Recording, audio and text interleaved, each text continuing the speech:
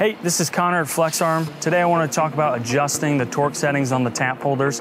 Each one of these holders is set for mild steel. So if you wanted to tap a harder or softer material, you may have to make some adjustments. So if I take it over to a harder material than a regular mild steel, your torque settings are going to clutch out for you.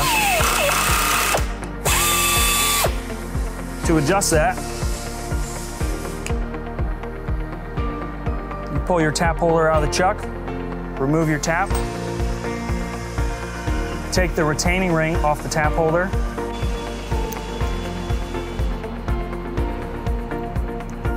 and tighten that down with your spanner wrench.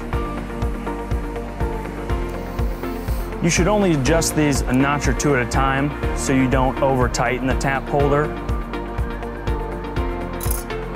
So once we get that tightened down, we're going to go ahead and put our retaining ring back on. Reinsert our tap back into the tap holder and put that assembly back into the quick change chuck.